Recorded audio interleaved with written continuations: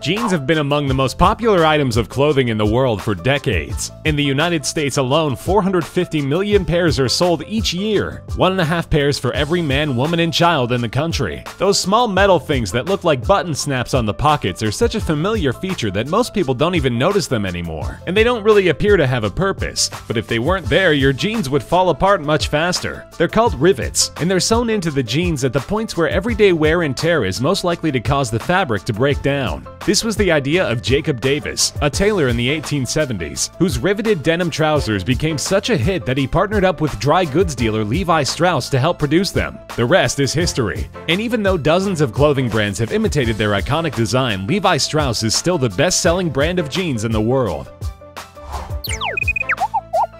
It's very common for shirts or trousers to come with a small extra piece of cloth the garment is made from. Most people assume that it's a patch, just in case your shirt gets ripped, but the reason it's included is actually quite a bit more clever. You're supposed to wash the extra piece with your regular laundry before washing the garment itself, so you can see whether or not it shrinks or fades. If it does, you might want to try a different wash cycle or adjust the water's temperature. That little extra piece of fabric isn't there in case you ruin your clothes. It's there to keep you from ruining them in the first place. Just about every pot and pan in the world has a hole near the back of the handle. Most people use these for hanging their pots and pans on racks, and if you don't happen to have a rack, you might think that these little holes are useless. It turns out that they're not actually for hanging at all. It's meant to be used as a temporary holder for your stirring spoon, freeing both hands up so you can add more ingredients or tend to something else. The hole is wide enough so that the end of the spoon can rest over the pot, keeping your utensil from dripping all over the stove. Many styles of men's dress shirts have a small loop on the back. These loops appear to be decorative, but they're actually left over from a time before it became common to use coat hangers. In years past, clothes were often hung on pegs or hooks. The small loops were first used by sailors to hang up their shirts inside their lockers, which is how they came to be called locker loops. Clothing manufacturer Brooks Brothers began including the loops on all of their shirts, and the trend quickly spread. Most people rarely think to use the loops for this purpose today, but this knowledge might come in handy the next time you're at the gym. The long neck style of beer bottle has been around for over 100 years. Beer bottles come in all sizes, shapes, and colors, although most brewers prefer to use brown glass because it keeps out the most ultraviolet light and keeps beer from quickly going stale. The short-necked or stubby design has become more popular over the years, but the long neck has a very practical purpose. It's there to keep your beer from warming up too fast. If you hold a beer around the outside of the bottle, the heat from your hand transfers quickly through the glass and into the beer. However, if you hold the bottle by the long neck, the heat transfers into it and then rises out of the bottle's mouth, and your beer stays colder longer.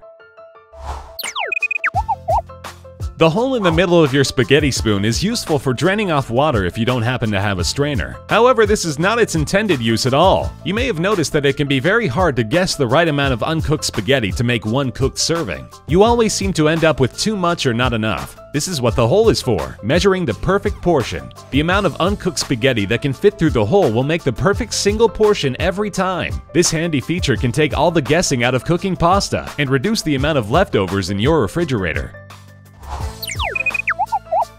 The little mini pocket inside the right hip pocket of most pairs of jeans comes in handy for a variety of uses. Many people use them to store change or when they need to keep track of jewelry or other small items. But when jeans were first being produced in the late 1800s, their purpose was much more specific. This was before the invention of the wristwatch, when the most popular type of timepiece was the pocket watch. Pocket watches were often valuable and prized possessions, and the mini pocket made it simple to keep your watch safe and separate from whatever else might be in your pocket. First designed with cowboys in mind, this feature became standard on Levi's jeans, and still is today. If you've ever flown on a commercial airplane, you may have noticed that there are tiny holes near the bottom of every window. This might seem strange since we all know that airplane cabins are highly pressurized, and that even tiny holes such as these should be very dangerous. However, these holes are an important part of an airplane window's design. Each window pane is actually 3 panes. The outer pane is on the outside of the aircraft, and the middle pane separates the two. It's the middle pane that contains the tiny hole, which is called a bleed hole. As the plane climbs higher in the sky, the air pressure outside drops, which makes the air in the plane's cabin want to expand. The hole in the middle pane allows this added pressure to bleed through to the much stronger outer pane, and keeps the air pressure in the cabin stable. The hole also keeps the window from fogging up, allowing you to get a great view during your flight. Pink and blue pencil erasers are familiar to anyone who has ever gone school shopping, but many people wonder what the blue part is supposed to be for. Much denser and harder than the pink side, the blue side seems to only be good for tearing up paper and does not correct mistakes made in pen, despite what all of us seem to have been told as children. In fact, the blue portion is meant to be used with a heavier grade of paper. Regular pencil marks are very difficult to erase from thicker types of paper, like those used in art, because the soft pink eraser tends to crumble away. The tough blue part can stand up to thicker paper and is very useful for artists making pencil sketches, but not so much for your average student. Most running shoes have an extra set of eyelets, the holes for the laces, up near the ankles that seem unnecessary. Standard methods of lacing don't require them and they don't serve any decorative purpose. But it turns out that these extra eyelets have a very clever function that can actually improve the performance of your shoes. Begin by lacing them normally, then thread each lace back through the extra eyelet closest to it, leaving a small loop. Then cross each lace over through the opposite loop and cinch them down. You can then tie your shoe as you regularly would. This locks your heel into place, creating an extremely snug fit and preventing blisters.